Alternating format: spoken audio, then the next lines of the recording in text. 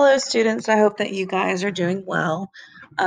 This book I got from the Internet Archive Library because I couldn't go back to school and pick it up.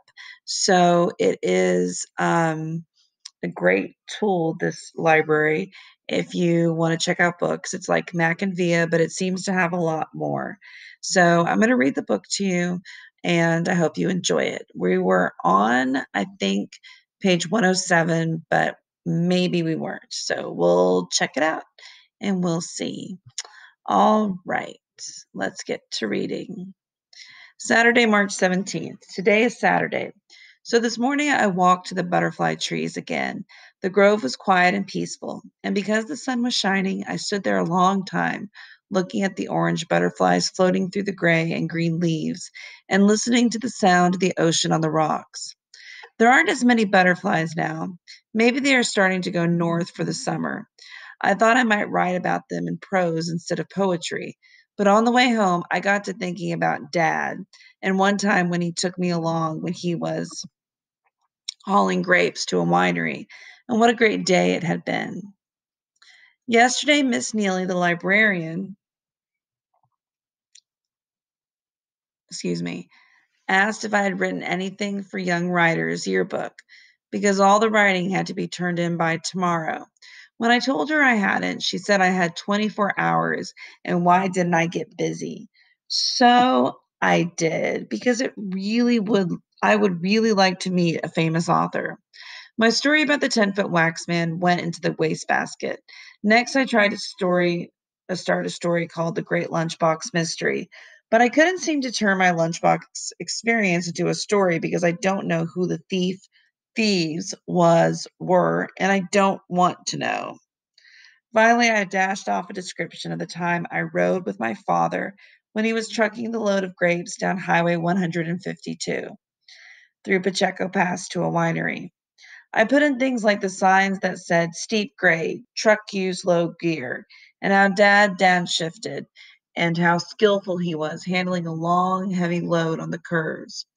I put in about the hawks on the telephone wires and about the high peak where Black Bart's lookout used to watch for travelers coming through the pass, so he could signal to Black Bart to rob them, and how the leaves of the trees along the stream at the bottom of the pass were turning yellow and how good tons of grapes smelled in the sun.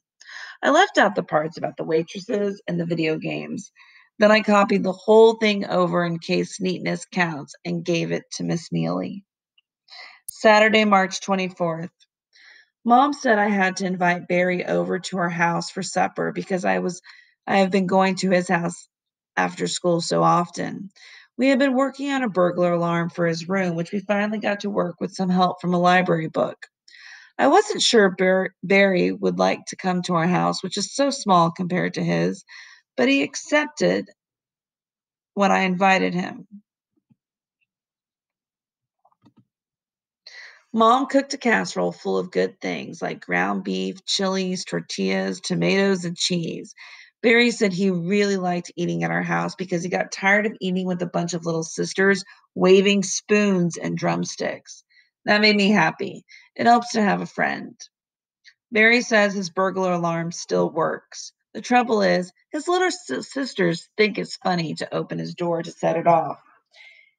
They they giggle and hide. This was driving his mother crazy, so he finally had to disconnect it. We all laughed about this. Barry and I felt good about making something that worked, even if it can't be used. Barry saw the sign on my door that said, "Keep out, Mom, that means you." He asked if my mom really stays out of my room. I said, "Sure. If I keep things picked up, Mom is not a snoop." Barry said he wished he could have a room nobody ever went into. I was glad Barry didn't ask to use the bathroom. Maybe I'll start scrubbing off that mildew after all. Sunday, March 25th. I keep thinking about Dad and how lonely he sounded and wondering what happened to the pizza boy. I don't like to think about Dad being lonesome, but I don't like to think about the pizza boy cheering him up either.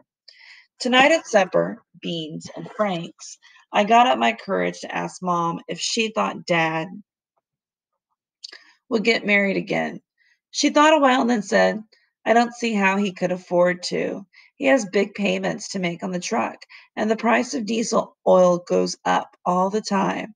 And when people can't afford to build houses or buy cars, he won't be hauling lumber or cars. I thought this over. I know that a license for a truck like his costs over $1,000 a year, but he always sends my support payments, I said, even if he is late sometimes. Yes, he does that, agreed my mother. Your father isn't a bad man by any means. Suddenly I was mad and disgusted with the whole thing. Then why don't you two get married again? I guess I wasn't very nice about the way I said it. Mom looked me straight in the eye. Because your father will never grow up, she said. I knew that was all she was ever going to say about it, too. Tomorrow they give out the Young Writer's Yearbook. Maybe I'll be lucky and get to go have lunch with the famous author. Monday, March 26th. Today was not the greatest day of my life. When our class went to the library, I saw a stack of yearbooks and could hardly wait for Miss Neely to hand them out. When I finally got mine and opened it for the first page, there was a monster story, and I saw I hadn't won first prize. I kept turning. I didn't win second prize, which went to a poem, and I didn't win third or fourth prize either. Then I turned to another page and saw honorable mention, and under it, A Day on Dad's Rig by Lee Botts. That was my title, with my name under it in print. Even if it was mimeographed, I can't say I wasn't disappointed because I hadn't won a surprise. I was. I was really disappointed about not getting to meet the mysterious author. Mysterious famous author. But I like seeing my name in print. Some kids were mad because they didn't win or even get something printed. They said they wouldn't ever try to write again, which I thought was pretty dumb. I have heard that real authors sometimes have their books turned down. I figured you win some, you lose some. Then Miss Neely announced that the famous author, the winners would get to go have lunch with Angela Badger. The girls were more excited than the boys because Angela Badger writes mostly about girls with problems like big feet or pimples or something.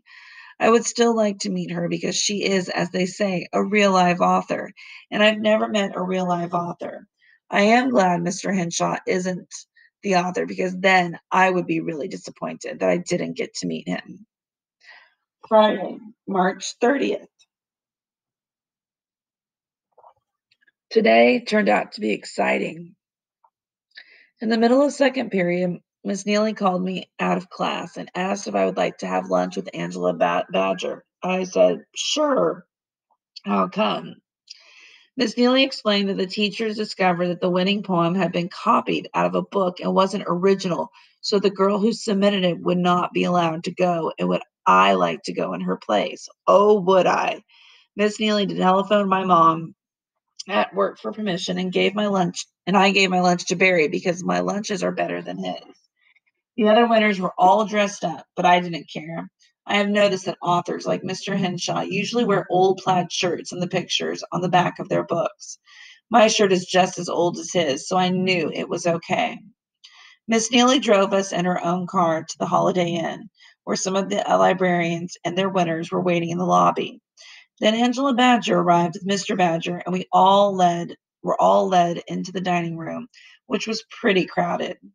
One of the librarians, who was a sort of super librarian, told the winners to sit at a long table with a sign that said reserved.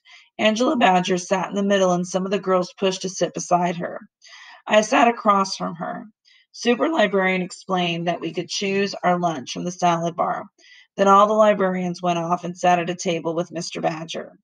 There I was, face to face with a real live author who seemed like a nice lady, plump with wild hair, and I couldn't think of anything to say because I hadn't read her books. Some girls told her how much they loved her books, but some of the boys and girls were too shy to say anything. Nothing seemed to happen until Miss Badger said, "Why don't we all go help ourselves to lunch at the salad bar?" What a mess. Some people didn't understand about salad bars, but Miss Badger led the way, and we helped ourselves to lettuce and bean salad and potato salad and all the usual stuff they lay out on salad bars. A few of the younger kids were too short to reach anything but the bowls on the first rows. They weren't doing too well until Mrs. Badger helped them out. Getting lunch took a long time, longer than in a school cafeteria, and when we carried our plates back to our table, people at the other tables ducked and dodged as if they expected us to dump our lunches on their heads. All one boy had on his plate was a piece of lettuce and a slice of tomato because he thought he was going to go back for the roast beef and fried chicken. We had to straighten him out and explain that all we got was salad. He turned red and went back for more salad. I was still trying to think of something interesting to say to Mrs. Badger while I chased garbanzo beans around my plate with a fork. A couple of girls did all the talking, telling Miss Badger how they wanted to write books exactly like hers. The other librarians were busy talking and laughing with Mr. Badger, who seemed to be a lot of fun. Mrs. Badger tried to get some of the shy people to say something without much luck, and I still couldn't think of anything to say. A lady who wrote books about girls with big feet or pimples. Finally, Mrs. Badger looked straight at me and asked, "What did you write for the yearbook?" I felt myself turn red and answered, "Just something about a ride on a truck." "Oh," said Miss Badger, "so you're the author of A Day on Dad's Rig." Everyone was quiet. None of us had known the real life author would have read what we had written, but she had, and she remembered my title. "I just got an honorable mention," I said, "but I was thinking." She called me a real author. A real live author called me an author. "What difference does that make?" asked Miss Badger. "Judges never agree." I happen to like A Day on Dad's Rig because it was written by a boy who wrote honestly about something he knew and had strong feelings about. You made me feel that it was like what it was like to ride down a steep grade with tons of grapes behind me. I couldn't make it into a story, I said, feeling a whole lot braver. "Who cares?" said Mrs. Badger with a wave of her hand. "She's the kind of person who wears the rings on her forefingers. What do you expect? The ability to write stories comes later, when you have lived longer and have more understanding. A Day on Dad's Rig was splendid work for a boy your age. You wrote like you, and you did not try to imitate someone else. This is one mark of a good writer. Keep it up." So basically, she's telling him that he wrote in his own voice. He didn't copy like someone else's voice, like hers or like Mr. Henshaw's. So having your own voice is very important. It takes time to develop, but it's important. I noticed a couple of girls who had been saying they wanted to write books exactly like Angela Badger exchange embarrassed looks. I wonder why. "Gee, thanks," was all I could say. The waitress began to pluck down dishes of ice cream.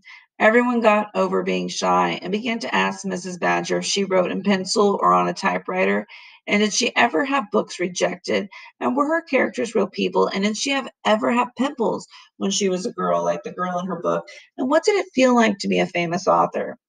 I didn't think answers to those questions were very important, but I did have one question I wanted to ask, which I finally managed to get in at the last minute when Mrs. Badger was autographing some books people had brought. "Mrs. Badger," I said, "did you ever meet Boyd Henshaw?" "Why, yes," she said, scribbling away in someone's books. "I once met him at a meeting of librarians where we were on the same program." "What's he like?" I asked over the head of a girl crowding up with her book.